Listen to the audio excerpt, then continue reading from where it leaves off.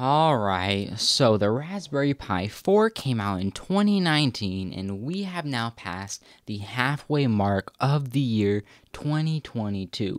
And that is 3 years later, and we still don't know anything about a Raspberry Pi 5. And, well, I have some thoughts and some features that this Raspberry Pi 4 needs or should have. So, let's dive straight into them. But you know what you should be looking forward to? PCBs from PCBWay. PCBWay is a service that allows you to create custom PCB prototypes, flexible PCBs, 3D printing, and much more. And when comparing PCBWay to other PCB printing services, you might notice that PCBWay upgrades all of their standard PCBs to TG150-160 for free. They also provide you with a quick order PCB section to help you pick and design your PCBs nice and quickly. PCBWay also automatically gives new members $5 for free, so you could get your first 1 to 2 layered standard PCB prototype with dimensions of within 100 to 100 millimeters and with a quantity of 10 for completely free. And they actually also have an open source community where you can find projects that other PCBWay users have created. So if you're into DIY, want to build custom projects, or just want to explore, PCBWay is for you.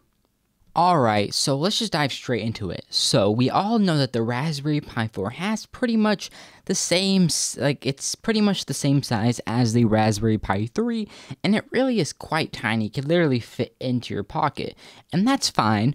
But this small size does lead to some limitations that some other larger single board computers don't actually have. That is why I personally wouldn't mind the Raspberry Pi 5 to be somewhat larger. I mean, I don't mean crazy large, just a little bit larger if it meant the addition of some useful I/O or connector ports. For example, many single board computers nowadays are a bit larger than the Raspberry Pi 4. For example, the upcoming Rock 5 will be 100 x 72 millimeters, and the somewhat new Odroid M1 is 90 millimeters x 122 x 16. And the Kadas Vim 4 is this measurement right here. Whereas the current Raspberry Pi 4 is 85.6 millimeters x 56.5. So, it is a little bit smaller than some of these ones like the Rock 5 or the Odroid M1. And yeah, why is this really important? Well, the current Pi 4 has 2 micro HDMI, 1 SD card slot, 4 USB ports, and that's pretty much where all of the I/O or where everything really ends. However, these new single board computers support eMMC, SD, M.2, and even some have SATA connectors. And these connectors aren't mandatory or required, they just completely expand the possibilities of what these unique single board computers can do. For example, that SATA connection can lead to adding an SATA SSD or a SATA hard drive and using it as a NAS. Or that M.2 can lead to a much smoother desktop experience. They can really make the single board computers function better. And, I mean, in 2022, do we really want to be running our operating system from a small and slow SD card? I mean, it's okay, but if we could use M.2 instead, that would just be a game changer for the Raspberry Pi 4. Built on M.2 would be really awesome. And yeah, so I would love to have M.2, and I personally would be fine without eMMC. I don't think that's mandatory, and I don't really see the Raspberry Pi Foundation doing that. I don't know, it seems like the other companies have always kind of added a built-on eMMC, but the Raspberry Pi Foundation has seemed to kind of stay away from that, and that's not a deal breaker to me personally. And again, SATA I don't think is mandatory. I wouldn't be super sad if it wasn't there, but I would love to see it. It would just expand the possibilities of projects that you could do with the Raspberry Pi 5. It would just be amazing. So, next of all, should the I/O of the Raspberry Pi 5 change? Do we need more USB ports? Do we need full-size HDMI? Do we need ports like that? And yeah, I would love the Raspberry Pi Foundation to replace the small micro HDMI with either 1 or 2 full-size, I underline, full-size HDMI ports. So micro HDMI is fine. It works when you have the correct cable, but I don't know, most people just don't have the cables, and when you're connecting it to a monitor or to a TV, you have to take out that other cable or use an adapter, and it can just be a hassle. And those micro HDMI ports really can bend quite easily compared to the big HDMI cables. The small ones they bend really easily, and they just break, and that's just a bummer. That's why I would love to have a full-size HDMI port on the new Raspberry Pi 5. And again, I mean, I personally don't ever connect two displays to my Raspberry Pi 5 or Pi 4. I don't know if you guys do, so let me know down below in the description if you're someone who actually uses dual displays with the Raspberry Pi.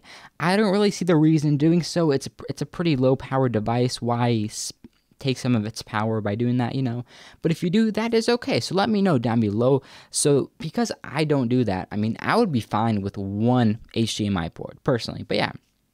And I would also be completely fine with the USB port layout or the USB ports to be exactly the same. I mean, having all of the ports being USB 3 would be nice, but I don't think it's a necessity. I mean, having two USB 2.0 ports isn't that bad. You can always use those just for your mouse and keyboard, and then use the USB 3 for other stuff. So I don't say having all of them being USB 3 is a necessity. And another one of the upgrades, one of the very obvious upgrades, would be to want a better SoC, a better CPU and GPU combo to give the Raspberry Pi 5 much better performance. And yes, I would love to have a more powerful chip in the Raspberry Pi 5, and I really hope it is more powerful.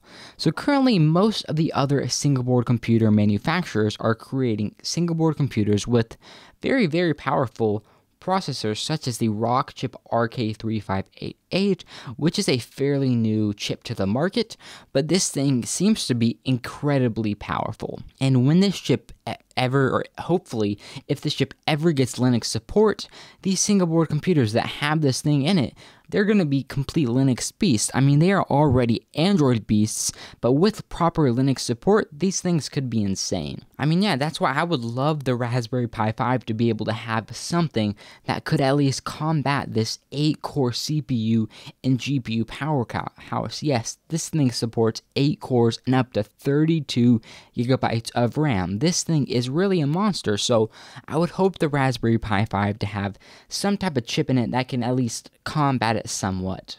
And one of the most affordable single board computers with this new RK3588 chip is the Redaxa Rock 5, which hasn't shipped to everyone yet. It's only shipped to developers, but it looks really amazing, and it comes around in a few models at different prices. However, the starting price for the 4GB model, I'm saying 4 gigs of RAM with this Redaxa Rock 5, is already $129, which I know may seem pretty high for a single board computer, but I would say for what you're getting and compared to the other single board computers with this chip on the market, it seems fairly good pricing. But before you start telling me in the comments that these boards do not have good software or community support, let me tell you, I am aware. I do own a Rock Pi 4, and I own the Redaxa Zero, and they're not as good as something like the Raspberry Pi 4, but I don't think they're terrible. I think people sometimes exaggerate it, at least in my experience. I mean, Ubuntu seems to work well. Armbian, Armbian works too, so they do have proper Linux distributions that do function okay on these boards. So it's not amazing like the Raspberry Pi 4, but they're not terrible. And why did I tell you that the Redaxa Rock 5 comes around at $129? Well, because I really hope that the Pi 5 doesn't get an enormous price bump.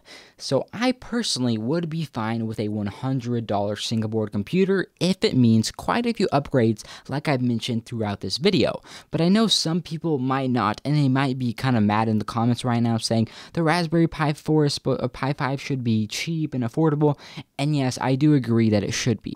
So that's kind of where it gets hard. I really want upgrades, but when you get too many upgrades, the price gets too high. So you kind of have to I hope the Raspberry Pi Foundation finds a good balance between nice upgrades and also still a fairly affordable price.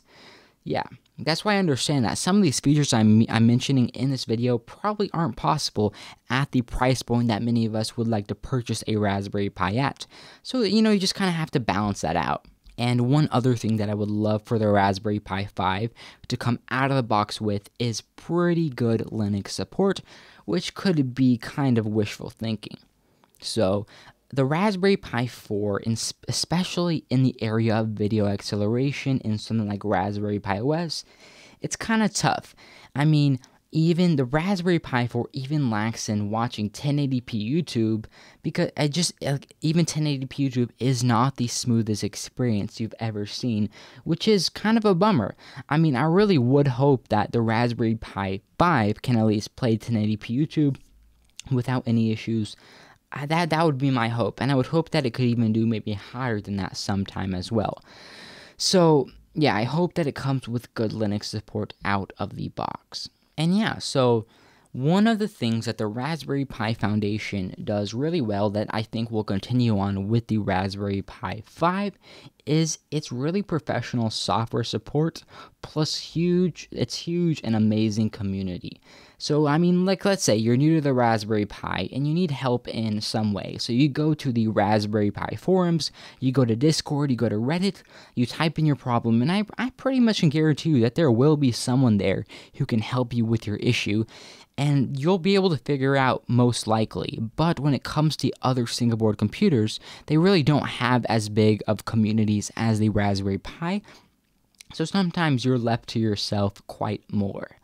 And what I meant by software support is, I mean, it's really phenomenal. The Raspberry Pi 4, I mean, official Linux distributions support the Raspberry Pi, such as Ubuntu, Pop! OS, Manjaro, and soon-to-come Fedora. So these big-name Linux distributions even recognize the Raspberry Pi 4 and give it a spot on their main website, which I hope will continue on with the new Raspberry Pi 5. So it's just a reason to consider a Raspberry Pi over something like one of these other single-board computers, or to wait for the Raspberry Pi 5, because you're just going to have an amazing community, hopefully, and pretty good software support eventually. And the final thing I want to talk about is, when will this Raspberry Pi come, or this Raspberry Pi 5 come, and will it hold all of these features that I mentioned? And no, it will not hold all these features, I'm pretty sure. And well, when will it come? Well, that's kind of hard to determine, since currently the Raspberry Pi is in a pretty hard situation with this global chip shortage, and you can barely find a Raspberry Pi 4 or a Compute Module 4, and if you can find one, they can be pretty overpriced through scalpers. So I would say that the Raspberry Pi Foundation probably has to fix the supply chain issue first, and then they'll actually, if a Raspberry Pi 5 is in the works, or if it's planned to come out anytime soon, I would say it might take all the way until next year, or even after that, I don't know. The Raspberry Pi Foundation has not said anything about the Pi 5 as far as I know, so I'm still really hopefully waiting for one to come out sometime soon. I would love to see one in the year of 2023. I mean, that 2023 is about 4 years since the last gen, and I think, 4 years is a pretty big gap in between those two single board computers, and there is a lot that it could improve, like I went over in this video. So that is basically my hope for what the Raspberry Pi 5 could bring to the table.